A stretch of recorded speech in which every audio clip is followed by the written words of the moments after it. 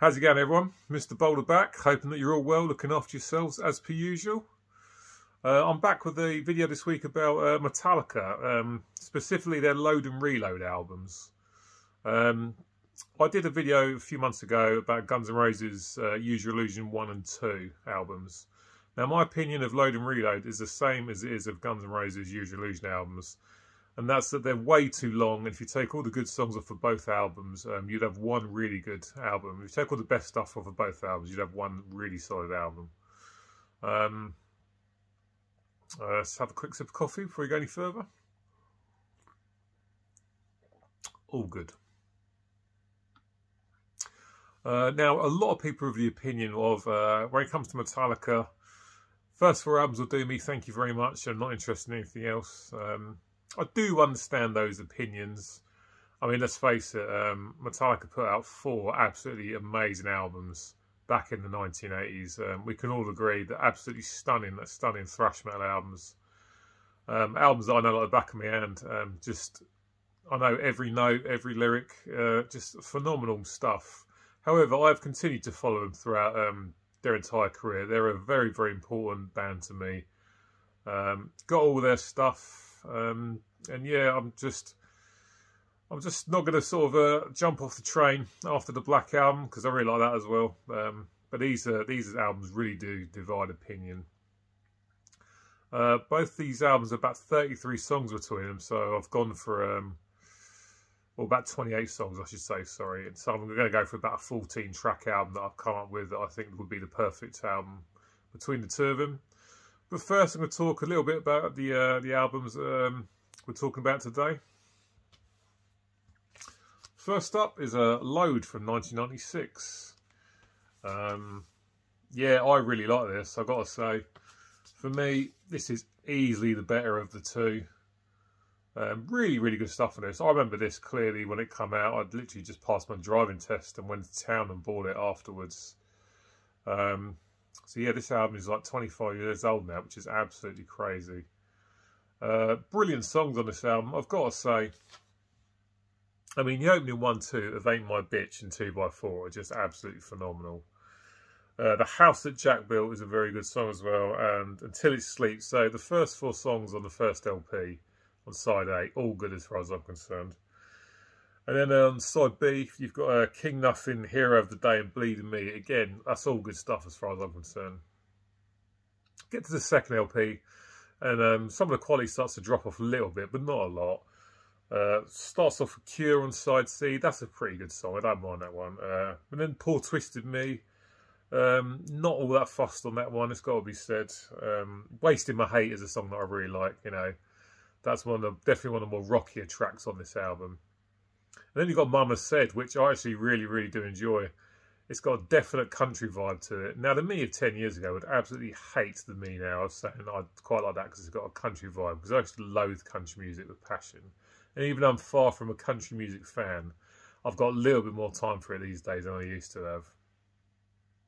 But for me, we get to side 4, and stuff like Thorn Within and Ronnie, just don't care for those songs at all. Nothing massively wrong with them, but definitely not up to the scratch of the other songs that I've already talked about. And it ends with the Outlaw Torn, which is pretty good, but still not massively fussed about it. But not a bad song, it has to be said. One thing that does stick out in my mind about this album when I was listening to it in the week is I think Kirk Hammett's solo on this is quite lazy. Not a huge fan of the solos on this record. I mean, back in the day, he was recording some absolutely phenomenal solos, and kind of sounds like he was phoning it in a bit on this, it has to be said. But yeah, still a really good album that I really do enjoy. Lots of good stuff here. Obviously a big change in direction from the early days, but plenty of good stuff here that I do really enjoy. Same can't be said, though, for Reload.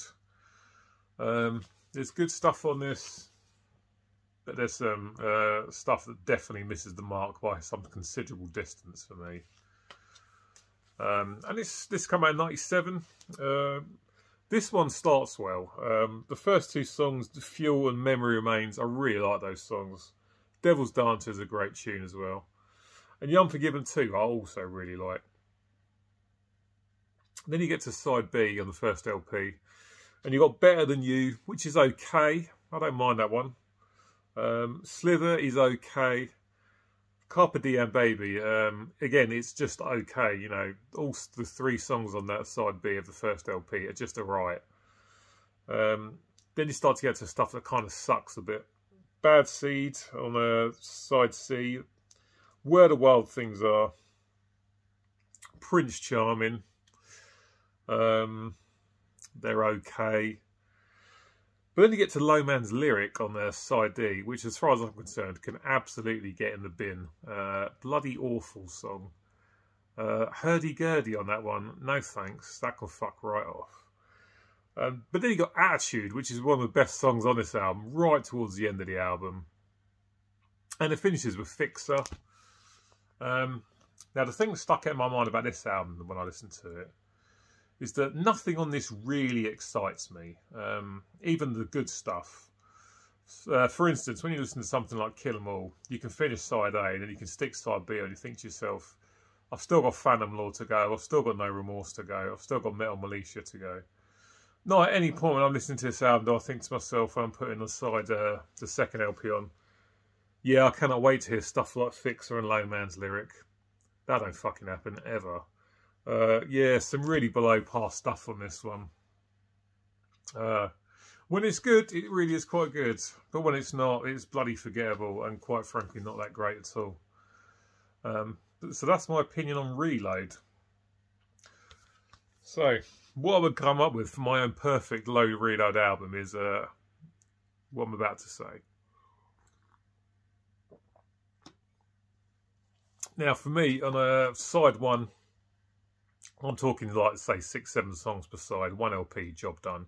I'd actually kick off with Ain't My Bitch, which is obviously the first song on Load.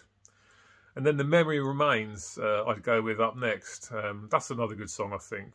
Then I'd go with Devil's Dance. That's quite a nice, chilled out number, a nice groove to it. Wasting My Hate to go with next, so that's another good up-tempo track. And then I'd go with The Unforgiven too. I'm not going to lie, it's never ever going to sort of compete with the first Unforgiven on the Black Album, and it's certainly better than the Unforgiven that's on Death Magnetic. Then I'd go with King Nothing, and then to finish off side A, I'd go with Mama Said. Bit of a chilled song towards the end of the side. I think that will work quite well. And then for side B, I'm going to kick off with 2x4. That's another song, like Devil's Dance, got a nice groove to it.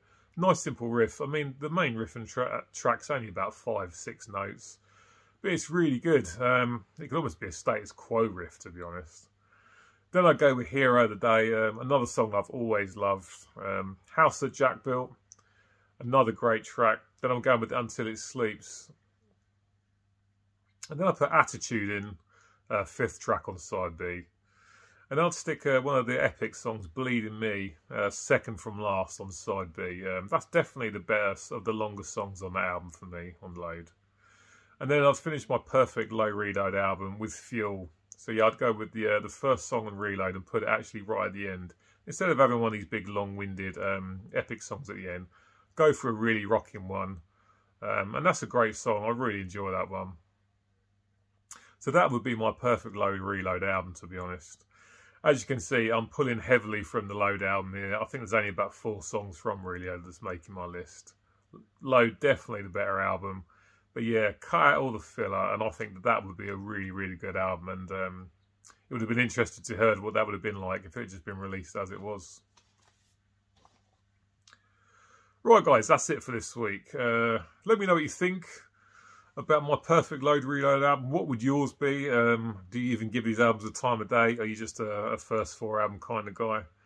Let me know. Get in touch. Yeah, so leave me a comment. Hit the like button if you like this video. And if you like my content, then please do subscribe to the channel. It would be very much appreciated. I'll be back in a few days' time with a vinyl update. Until then, I'll catch you later. Look after yourselves. Take care. Goodbye.